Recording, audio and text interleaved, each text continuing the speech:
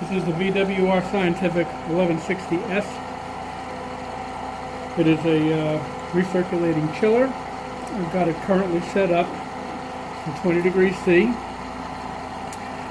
The adjustment for the temperature is here on this knob.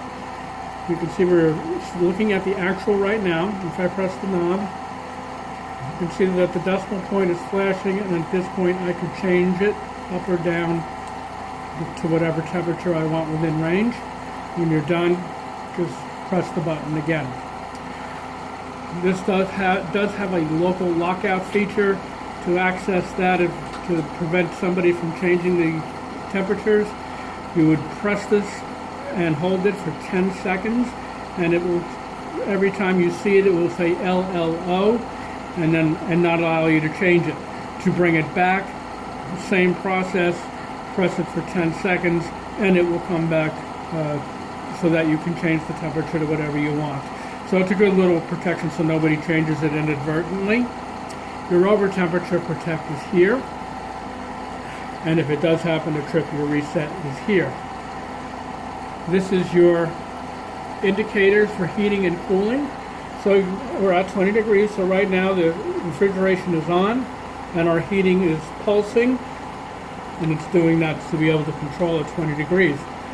We have, since the spec for this is it's able to hold a 200 watt load at 20 degrees C, and that's what I have it dialed in for. I've got a load hooked up, which is this here.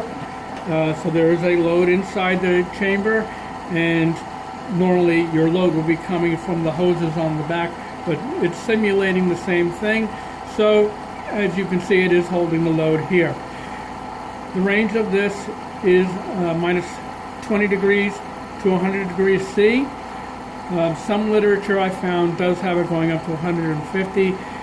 Either way, I can't test it at the high or low edge because of the using medium water as the medium.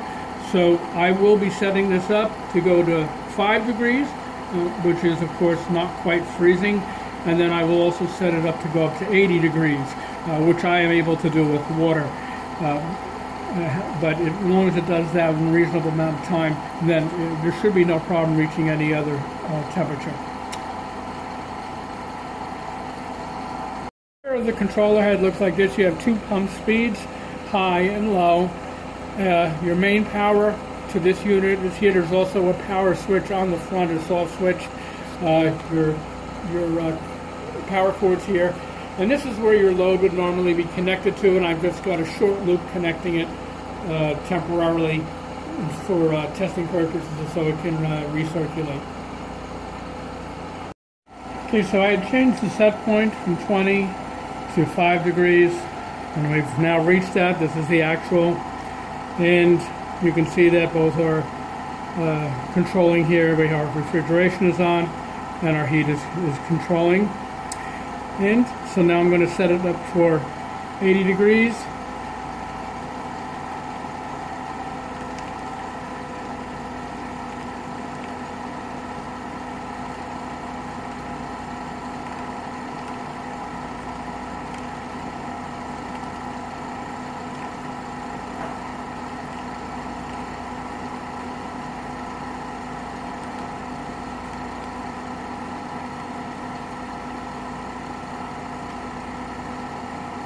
And it's showing our actuals already started going up.